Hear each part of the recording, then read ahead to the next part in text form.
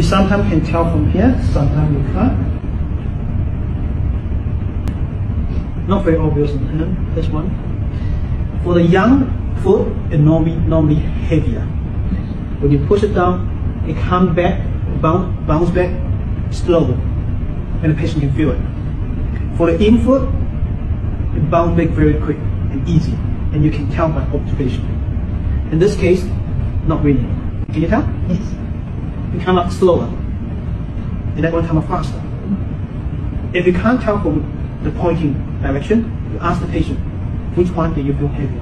But the patient can't tell, wow, they're the same. What do you do? Next. So you take a picture from this side.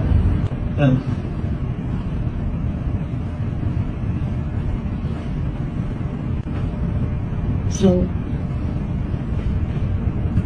You see that over here? Slow. Very flat, low. High. It's not flat at all. So this is in, this is yang. So again.